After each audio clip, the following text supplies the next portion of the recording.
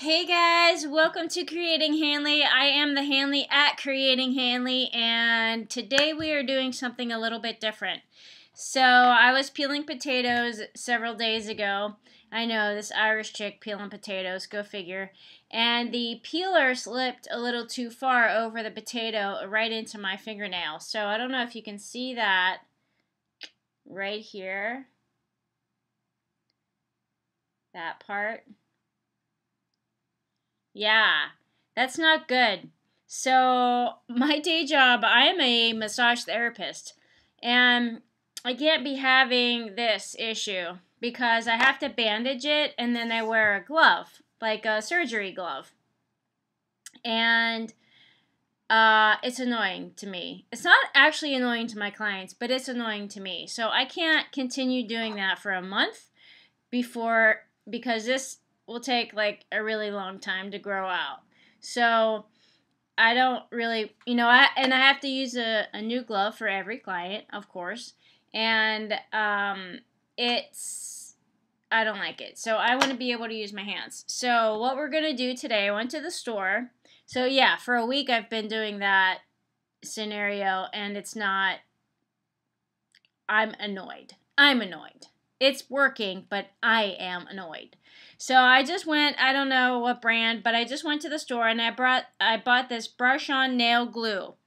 And you take a tea bag. Yeah, a tea bag. I just have, again, I'm not sponsored by anybody, but this is what I have in my pantry. And you empty the contents of the tea bag and so this is a hack to repair this nail. So you just draw, like you kind of trace around the nail and then cut it out. And then I did that, and I have this little, it's actually like a little circle. I did two.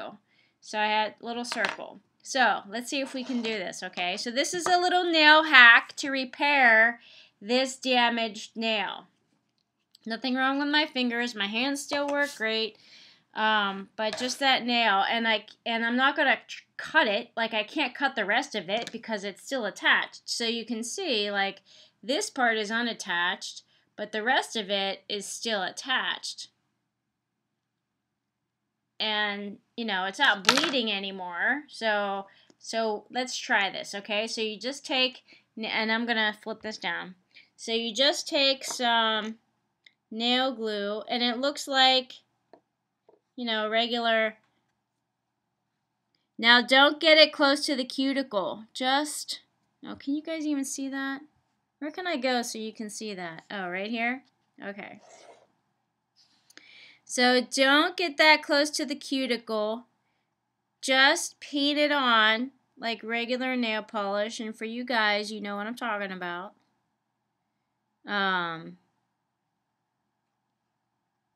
Paint it on, but keep it away from the cuticle, the glue. And then I have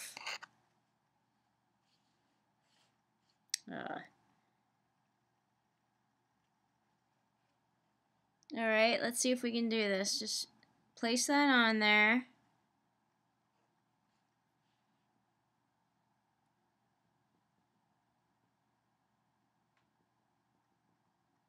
Let it soak into the glue. Let the glue cover that. And then I'm going to paint over it again. Again, staying away from the cuticle.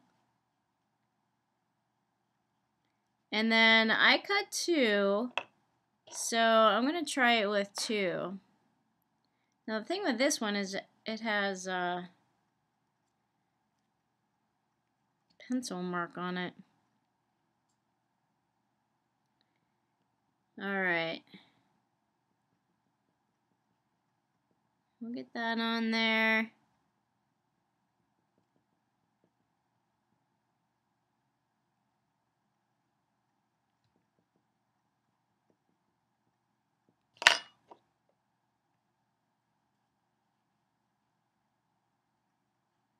Try to, again, keep it away from the cuticle.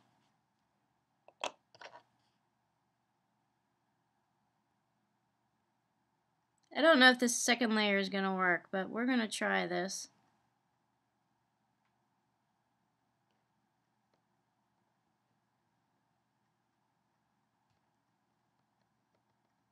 Alright. So, try to make sure that you don't get glue all over the place. Again, stay away from the cuticle. And then once this dries, I'm going to trim that excess off. I'm like really I'm really covering this up with a lot of glue. So this may take a while to dry. But basically that's what you do. So you take your brush on, or you can use super glue. You can use super glue too. I just got this stuff at the store. And then you just take your tea bag and, you know, cut out, trace it. So you trace your fingernail, and I just use pencil. You can use whatever. And then you cut out that circle, and then, you know, glue it on.